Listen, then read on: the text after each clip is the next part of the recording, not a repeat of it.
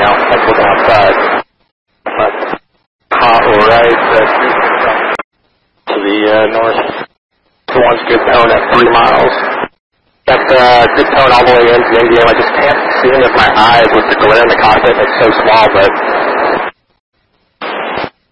with my night with the tone, so I've got a good track, but I can't see it through the glare of the cockpit. It sounds like number 2 picked up visually about 1,000 feet.